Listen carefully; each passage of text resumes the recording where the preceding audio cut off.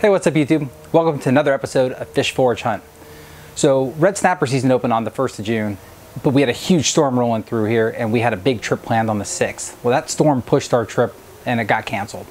So last weekend we went over to the east coast of Florida and we caught red snapper after red snapper after red snapper. But they're closed on that coast. So we were determined to get some red snapper so that we could grill them on our little Acorn barbecue grill. Because barbecued fish is delicious. So yesterday we went out on the Miss Venice with a couple of friends and we got some red snapper. So we're gonna show you how we grill them up. We're gonna keep the skin on. I'm gonna show you a little special secret too with part of the fish that most people throw away. It's absolutely delicious and I can't wait to show you. We headed out at 6 a.m. and we high-speed trolled on the way out. The mackerel bite was hot. Whose hook is actually in his mouth? That's not your fish. I know. It's his hook. That sucks. So he did hit yours first. Yeah, he did hit yours first. And he got hooked, and then he was like, "I'm still hungry," and I'll just keep. Okay. Nice.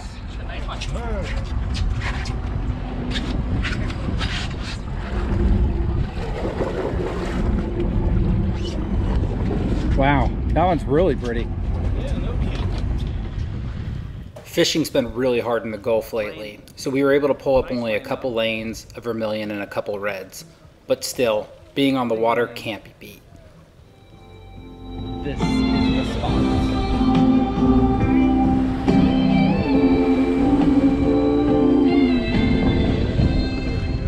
I'll take that beeliner any day. Red. That's a lane. We got a big lane and 2 red snappers and a beeliner. That's a pretty solid fish even on this light line. Holy shit. There's a red. That's a keeper. Yeah, buddy. Yeah, buddy, on this little goofish. On that little tiny hook. No, you're good. I was gonna go over. On the tiny hook. That is just pure old-fashioned showing off right there. That's all that is. Hey guys, we're back in the kitchen. I wanted to show you our total catch before we start to focus on these 2 red snapper. Okay, so we got the 2 reds, we have 5 lanes, and we have 2 vermilion. I'll prep these for us for later, but I really want to highlight these 2 amazing fish. The American red snapper. They are in season right now and they are delicious. So what I'm going to do is I'm going to descale these. I'm going to show you how I do that in the sink because the scales will go everywhere. And then I will show you how I get the fillets off with the skin on. And then we're going to cook them on the grill. And we're going to have asparagus and we're going to have rice. And it's going to be amazing. But don't stop watching after we show you what we cook because I've got a special surprise for you. And it will help you to reduce the fish waste that you always see when people process fish. So let's get started. Especially large fish. Oh yeah, large fish. You're not gonna wanna do them on the small fish. But that shouldn't stop you. The secret that I'm gonna show you is, just wait and see. I'm excited to show you. So here we go. All right guys, so what you see here is the smaller of the 2 red snapper. Barely legal. Barely legal. This was Megan's and she thinks it's a female. So what we're gonna do is we're gonna remove all the fins. It just makes it easier to descale so that we don't end up spining ourselves or puncturing your finger as you're trying to remove the scales. So what I have here is just a normal pair of kitchen shears. And what I like to do is just come from the back and just cut right up the base of these spines. And a good pair of shears will do the trick.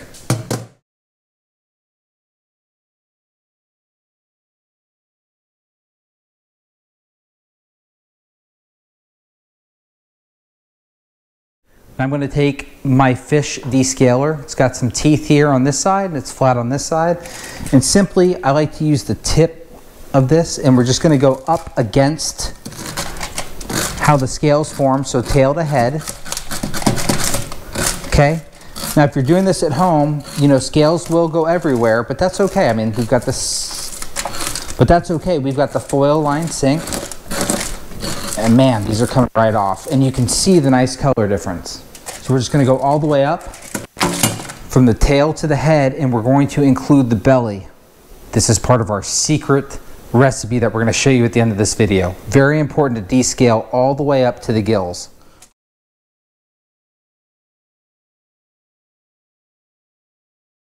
So I'm going to remove the fillet, but I'm going to keep the skin on. Once this is done, we're going to season both sides of the fillet with olive oil, salt, and pepper. We're going to place the skin side down on a piece of foil, and then to the top side we're going to add basil, thyme, chives, garlic, a little bit of lime slices, and some butter. Then we're going to throw that tin foil on the grill. Now the final steps to preparing these fillets is to make sure that you get rid of all the pin bones. Here I felt for all the bones, and then I'm cutting a little V-notch out where all those bones line up down that little bit of bloodline. We're going to get our charcoal nice and hot, and we'll see you back here in a few minutes. All right, grill's just at 475. We're going to go ahead and add this on. Ooh, nice. Lump charcoal smells good. There we go. That smells delicious. All right, it's the rainy season in Florida, and you can hear it under our covered lanai. I got my buddy Cyrus sitting right here. I got some asparagus, some of the delicious fish that we just made, and some rice pilaf. So I'm gonna dig in. First and foremost, the fish.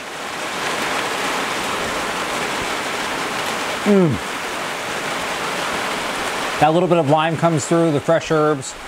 But super easy way to make fish. You know, descaling it, okay, takes a little bit of work. Definitely worth it. That skin adds just a little bit of flavor to it. You can't be beat. Rice pilaf, my favorite. Ate it ever since I was a kid. And then asparagus on the grill, my favorite. Done just right. Crispy, not soggy. What do you think, buddy? You want a little piece? He's a picky eater, and he just ate the fish. So if that tells you something, please give this recipe a try. So we're gonna eat before it gets too bad out here. All right, here comes the fun part. We're gonna remove the throat. To do that, we're gonna start at the anus and we're gonna work our way towards the head. It's important to keep your knife pressed up against the bottom of the belly so that you don't accidentally slice into the innards. Once you reach the pec fins, I like to make a little cut on either side. These fins go relatively deep and it's difficult to cut between them. By cutting around the pec fins, it allows me to remove that little section of meat and pull all the innards out at the end of this. Next, we're going to take a pair of snips. In this case, I'm using Fiskars, and we're going to cut through this little piece of bone right here. After you've made that cut, it's much easier to get your knife in to separate the membrane of the throat from the gills, and that's what you see here.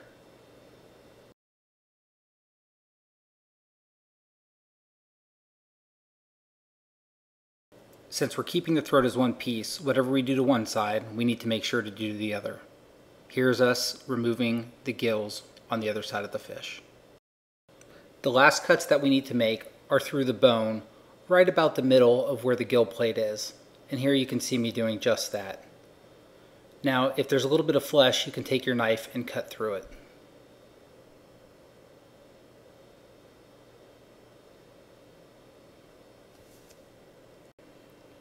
We'll make the same cut on the other side and go all the way through the bone. And then we'll make sure that any membrane that's still attached is cut cleanly through.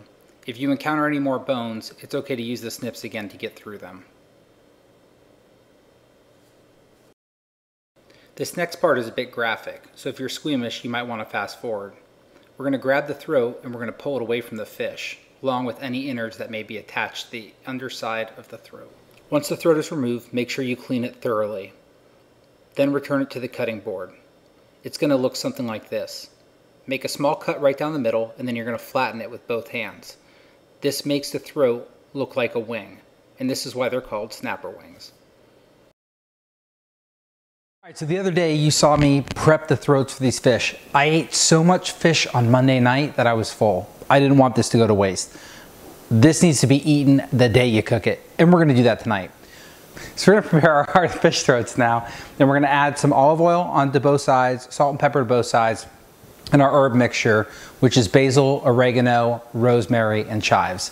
Then we're gonna add a little bit of garlic on top of that. Then we're gonna put some limes on top of that, get that nice citrusy flavor. Then I'll add a couple pats of butter, and the whole thing will be rounded out. We're gonna get the grill up to 450 degrees. Once it's there, I'm gonna take a paper towel with some vegetable oil, and I'm going to rub the grates, and I can't stress this enough, you've gotta rub the grates a few times until they glisten with the oil and they're black. Once that happens, you know you can put your fish on it. So here we go. First and foremost, olive oil. Give it a liberal amount on both sides, okay? And you're just gonna get your hands in there. Now on this grouper, I have not removed the fins on the side, so you gotta be real careful as you're working around those because you don't wanna get poked very sharp. Oh, I didn't remove the fins because it looks cool. And when they're dried out like this, and you put them on the grill, they actually get crispy, and if you're daring enough, you can eat them. They're like little chips. He likes them, I don't. So this grouper, I mean, man, that's just thick. I'll flip these little pieces over. Add a little bit more. Now, as you can see, I'm doing olive oil on both sides first, and then I'm gonna salt and pepper the bottom, then flip them over. I like to do this so that I'm not flipping the meat over and over and over again. Let me just rinse my hands off real quick. Wash my hands with soap and water.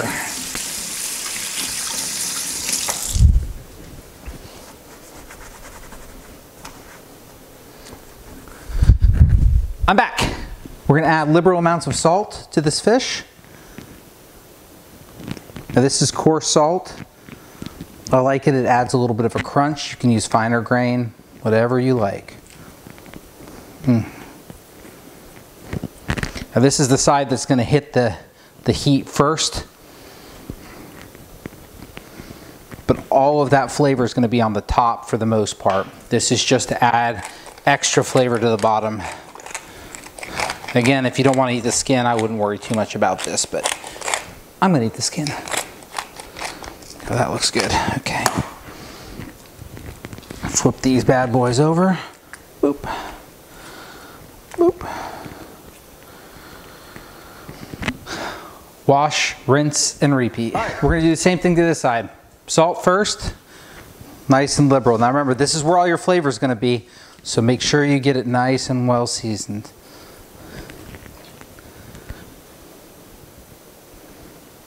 Megan's looking at me like, what are you doing? It's okay.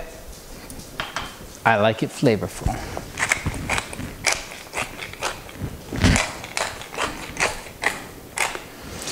Now there is fat in this meat, and so that fat and that salt's gonna mix together. She's never had this because she doesn't like the fattiness of it. So next up, I am gonna add my garlic right here. The reason I'm going to add my herbs on top of this is I want that garlic flavor to leach right into the meat. And if it's sitting on top of the herbs, we won't get the same results. So there, you can see that I've got the fish nice and prepared. I'm gonna sprinkle these fresh herbs on it. And this is just our little mixture. You can use whatever you want to. We find that the basil brings out that nice summer flavor along with the limes that are gonna go on top. And then the oregano, the rosemary, and the chives just blend it out real nicely, especially when you add that little bit of fat from the butter. We're gonna get these limes on here. I'm gonna cut just a couple more slices here. For these smaller pieces of fish. Like that. And now to hold everything together, I'm just gonna press everything down. All right, so we've got the acorn up to 550. I'm just gonna go ahead and clean it off real quick. I'm gonna use peanut oil. I'm gonna dip some paper towels in it, and I'm gonna use the tongs to coat the grill liberally. I'm gonna do this 3 to 4 times. Again, if you don't do this, your fish will stick to the grill. Now that we got this nice black shine to it, we're gonna go ahead and get these throats cooking. I'm gonna start with the biggest one first.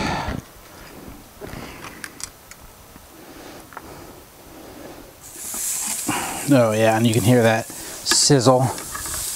Oops. Get that butter back off there. And get the red snapper up on the other side.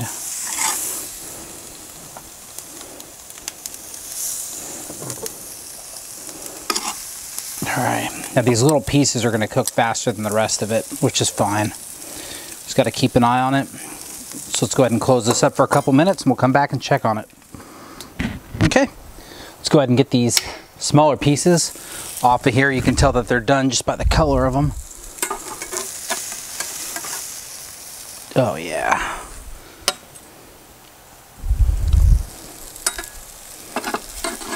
Comes right off the grill, no sticking. You can see this meat cooked all the way through. The star of tonight's dinner is this American red snapper that we caught. They only open up for a couple weeks every year and the meat is fantastic. So this is the wing that we've shown you and this is the secret recipe right here. Oh my God. It's like, so with the garlic and the butter, it's kind of like a scampi. Then you throw the fresh herbs on it and the lime and it just changes it all together. Talked about the crispy skin. You can see that it charred up nicely on this piece here and there are hardly any bones in that wing. But I tell you, too many people throw the whole head away. And if you want a real treat, this is the secret recipe right here. When you're pulling the meat off, you just take your fork and just scrape. All the bones from the throat remain on the bottom and the meat comes right off on the top. And here you go. So the grouper, because it was so thick, needs a couple more minutes on the grill. I'm not gonna waste your guys' time while I sit here and I eat the red snapper and then I eat the red grouper. If you liked the video, please click the like button. If you wanna see more, please subscribe, tell your friends about it. If there's something you guys wanna see or something that you would do differently, always love to hear your comments. Please drop one in the comment section below. See you next time on Fish Forge Hunt.